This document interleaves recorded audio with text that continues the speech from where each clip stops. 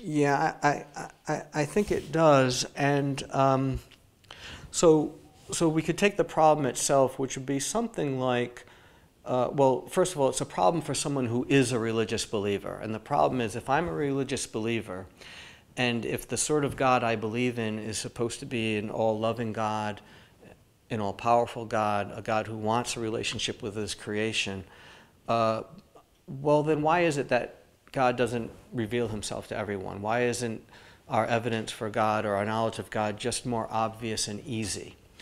So, in a sense, a believer has some explaining to do.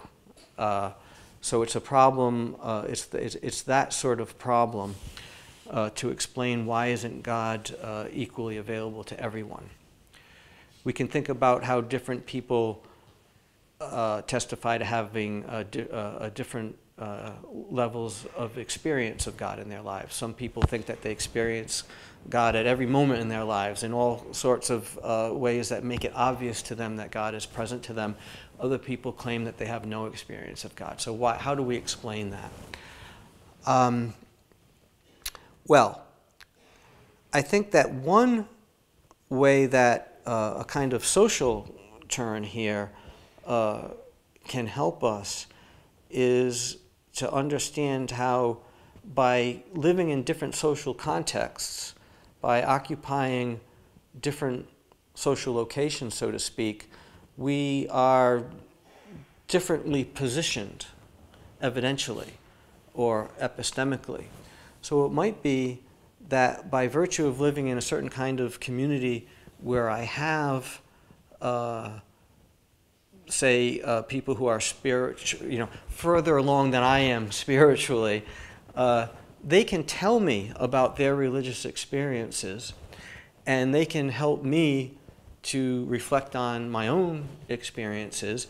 And there's a kind of teacher-student or mentor-mentee relationship that helps my own epistemic position by being in that context. Whereas somebody else in a different epistemic community that doesn't have that kind of expert available to themselves for the purpose of teaching, for the purpose of mentoring, etc., they might have a more limited epistemic access. So you can see, obviously, like very quickly, once you take into consideration the importance of social environment for epistemic position, you can see that it's easy to see that we're in very different epistemic positions depending on what social environment we inhabit. Now, one other way which this is particularly, I think, relevant to the problem of divine hiddenness is not so much with solving the problem, but with rejecting a certain kind of answer to that problem.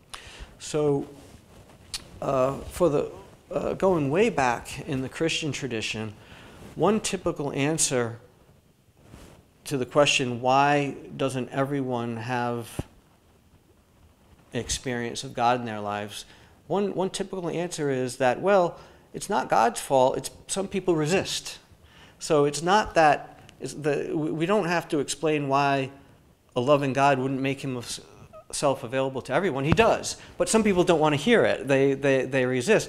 And so the explanation of non-belief is basically to find some kind of flaw in the non-believer. It might be a moral flaw because for reasons of pride or whatever they resist acknowledging God's presence, or it might be an intellectual flaw, they're somehow spiritually blind, or it might be some kind of combination of those things. So the explanation of unbelief then becomes a flaw in the non-believer. Now, from a certain perspective, that's really the only explanation you can give, because there doesn't seem to be any other explanation available.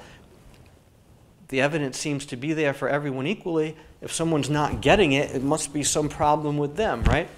So that's a common answer, but it's a bit of an ugly answer. It's an answer that not everybody would be comfortable giving. It's awkward at the very least. So is there something else we can say? Is there something better we can say?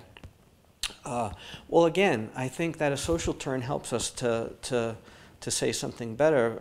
Again, by virtue of being located in a different social context, by virtue of having a different social location, we also are located in a different epistemic situation.